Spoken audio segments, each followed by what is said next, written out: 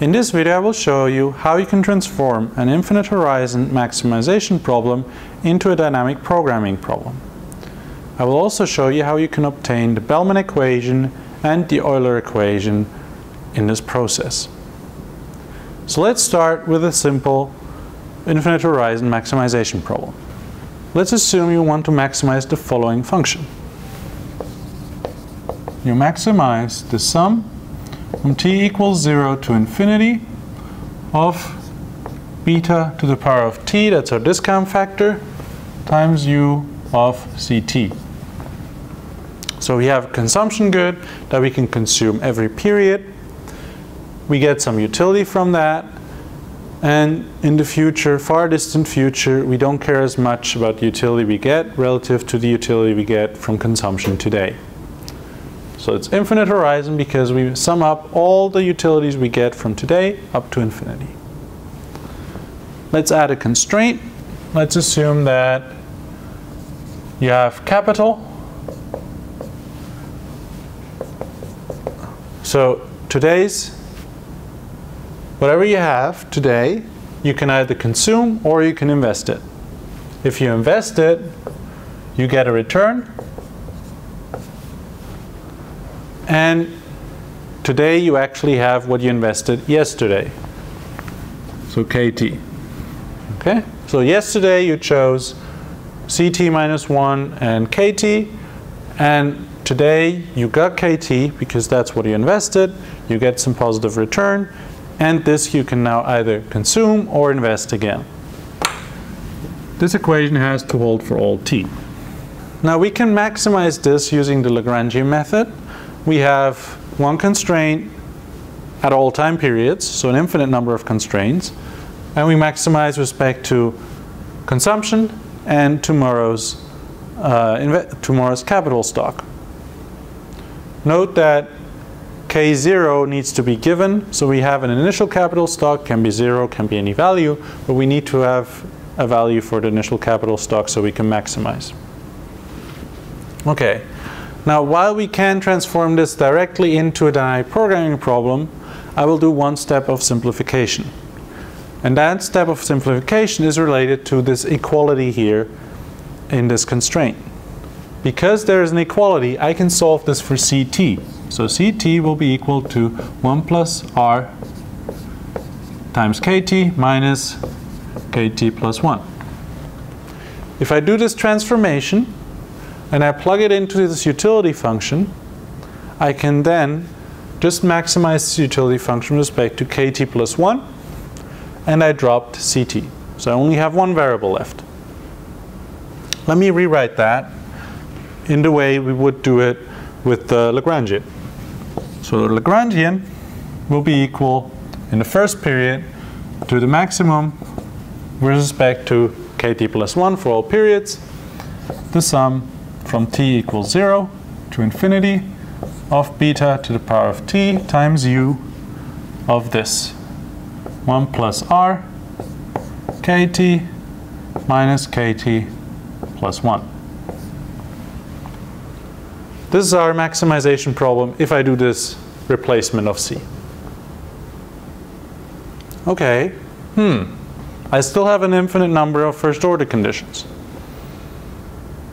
Let's see how this problem looks tomorrow. Okay?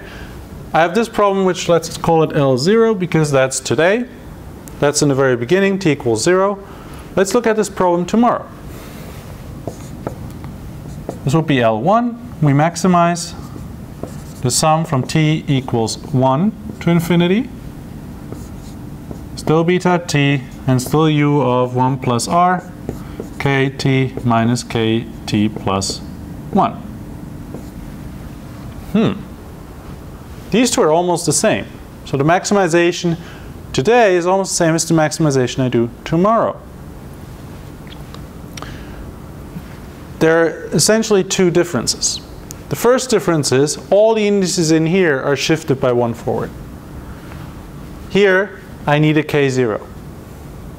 Here I know K1 and potentially K0. Here I do not know K1. I maximize and then find K1. Here I know K1.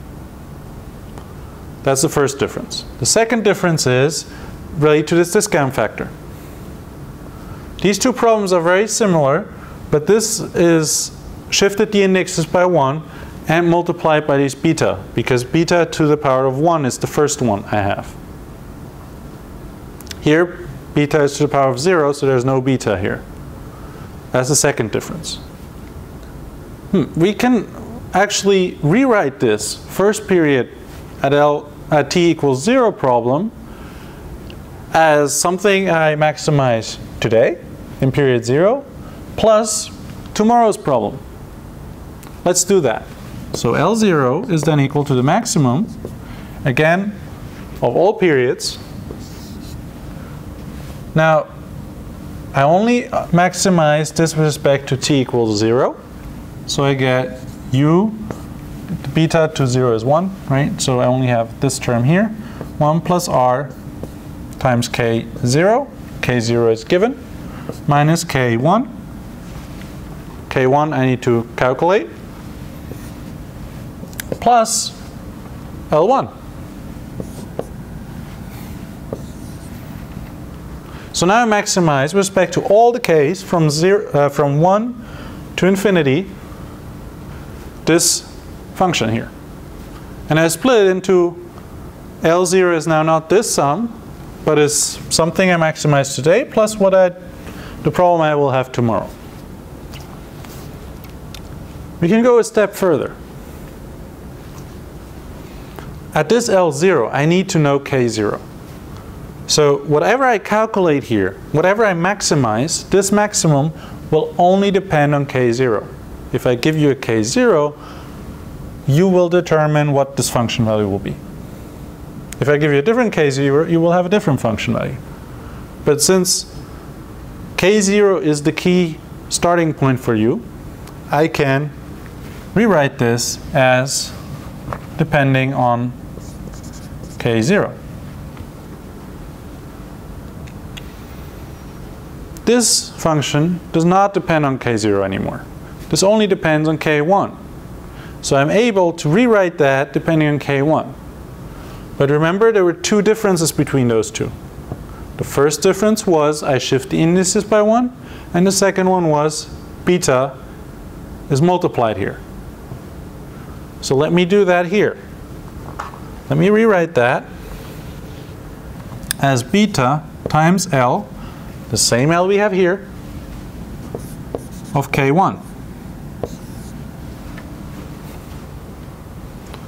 Now I have a function that is the maximum of something I maximized today plus tomorrow's function.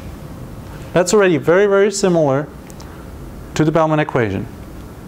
Let's make some rearrangement and some small changes to make it actually into the Bellman equation. Now first, Bellman equation has v's here because of the value function, and it drops indices. What it does is current stuff does not have indices, and everything that happens tomorrow we add a prime. So K0 becomes K and K1 becomes K prime.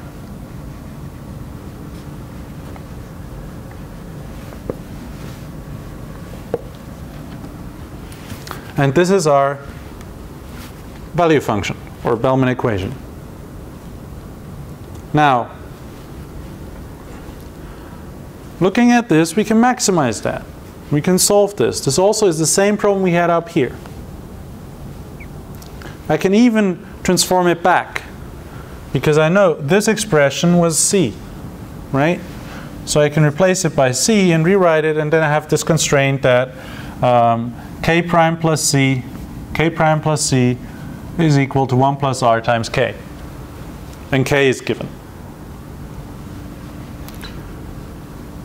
I will not do that because optimization is again easier if I don't have the C in here, but I have this constraint here.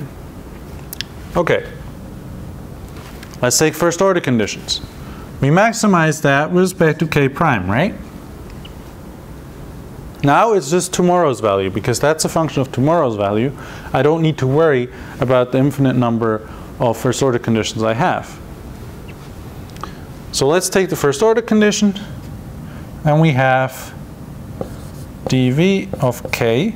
It's very important to keep in here which k you're maximizing, or which is the k of the value function, as we will see in a moment.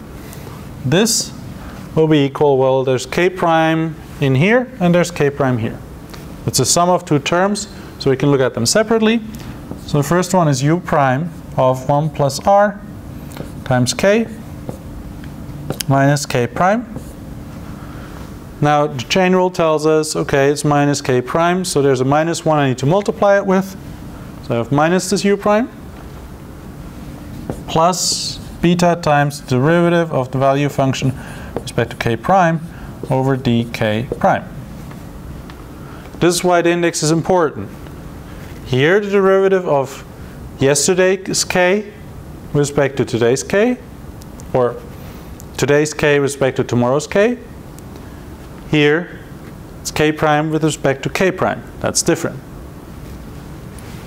So let's take this derivative to figure this out. At the same time, this was our first order condition, so it's equal to 0. Let's find out what this is. Well, if we want to find out what the value function of k prime is, we can just add a prime to all the k's here, and we get exactly the same problem. So if we add a prime here, we now have the value function of k prime. We maximize with respect to k double prime. Then in here we know k prime, and we optimize with respect to k double prime, and we have tomorrow's function depending on k double prime. So we can now take the derivative, dv k prime, dk prime, and this will be equal to, if you look at that, now this value function does not depend on k prime anymore. That's gone. So all we have is this term here, and we have the inner derivative here, so we get 1 plus r times u prime of 1 plus r times k prime minus k double prime. It is very important that you keep the indices here, because this utility function is with respect to k prime with the first term. This one is with respect to k. It's very important. Okay, so we have all derivatives we want. Now we can plug this in here, and we have our nice first order condition. Let me erase some stuff and write it up nicely up here. We don't need this equation anymore. Okay. Let me write these two together up here. Let's take this to the other side so we lose the negative sign. We get u prime of 1 plus r k minus k prime is equal to, don't forget the beta here, times 1 plus r times this, u prime of 1 plus r k prime minus k double prime. And we're almost at the Euler equation. The Euler equation gives us a trade-off of a future period relative to today's period. We're almost there. Now, it is convenient to simplify this expression in here. We know from this constraint that we can just replace this with c prime and this with c.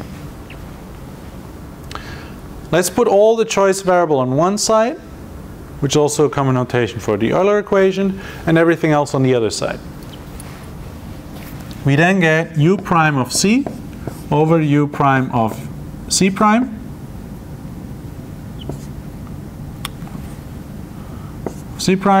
is equal to beta plus 1 plus r. And this is the standard Euler equation. You can also obtain this very same Euler equation using the Lagrange method, but for some problems it's easier to go over the value function. Thank you for watching.